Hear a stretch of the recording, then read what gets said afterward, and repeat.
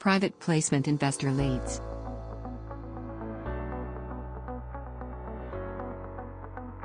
Private placement investor leads.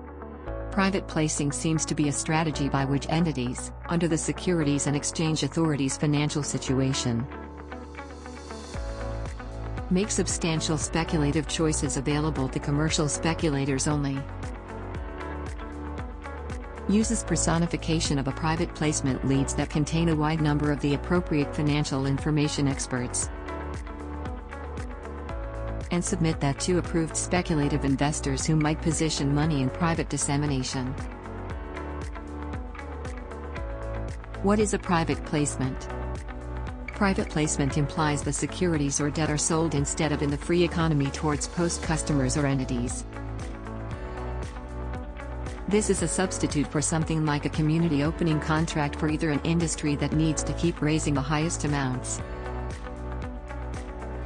The invited investors include insurance companies, banks, reciprocal funds, investors, and pension funds in private placement programs. There seem to be statutory reserve as well as private placement conditions, although like an initial public offering, shares being offered. Types of private placement.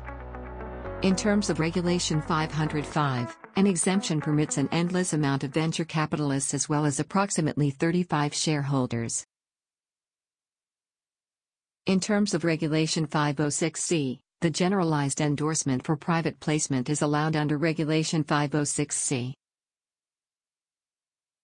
In terms of Regulation 504, exempt in terms of securities sold in 12 months of approximately $1 million. Particular requests are acceptable. In terms of Regulation 506, a creditor meets the enrollment prerequisite exception when they offer to boundless hedge funds. How does a private placement work? The private placements are incredibly large in the United States. In the past years, over $55 billion was raised. Unfortunately, the Canadian market is relatively unknown and unused by small to medium-sized enterprises. So what thinking is that what these accredited investors and of course institutional buyers, there is a more sophisticated investor audience. Does private placement lead the process? For certain individual investors, multiple values remain imperative. Although there are optimistic variations among our business lines as well as any private structures,